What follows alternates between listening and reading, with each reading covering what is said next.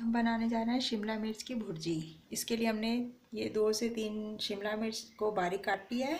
इतना ही प्याज है, ये दोनों बराबर होना चाहिए। ये 3 चम्मच बेसन है और ये 1 चम्मच बारीक कटी हुई लहसुन, 1 चम्मच अदरक बारीक कटा हुआ और 1 हरी मिर्च बारीक कटी हुई, और ये आधा चम्मच लाल मिर्च पाउडर, आधा चम्मच हल्दी पाउडर, ये 2 चम्मच सब्जी मसाला, ये जीरा और नमक स्वाद के हिसाब से। और ये हमने तेल डाल लिया है 3 से 4 चम्मच। इसमें तेल थोड़ा सा ज़्यादा होना चाहिए। इसमें हम जीरा डालेंगे।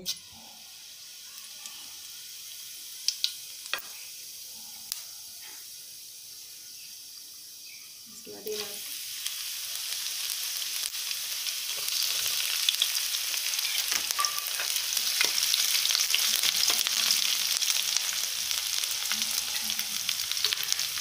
ये प्याज डालेंगे। इसके बाद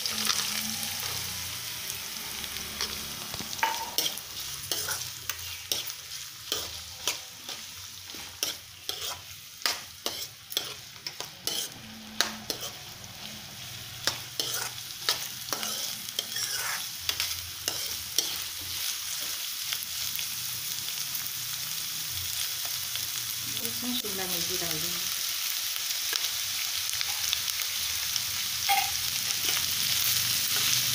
इसको हम भूनेंगे थोड़ा देर।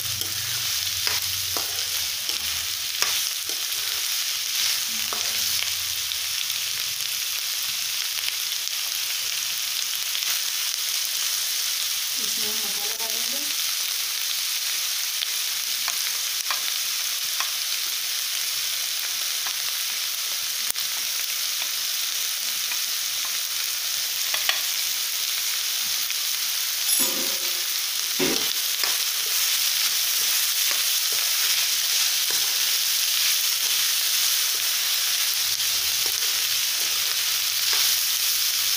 इसके बाद बेसन डाल देंगे इसमें।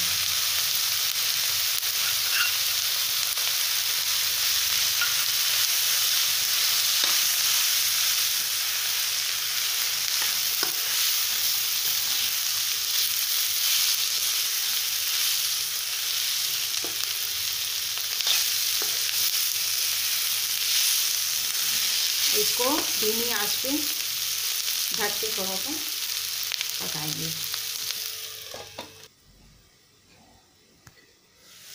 अब इसको हम गोल्डन ब्राउन होने तक ऐसे बिना ढके भूनेंगे।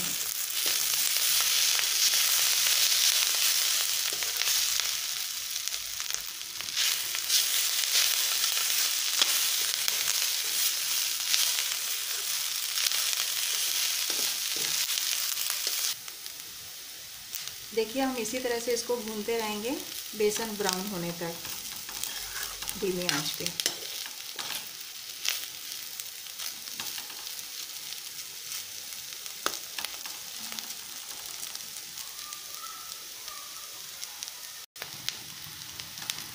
ये सब्ज़ी हमारी ब्राउन हो गई है।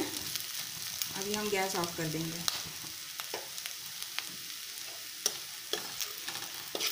इसको हम बाउल में निकालेंगे।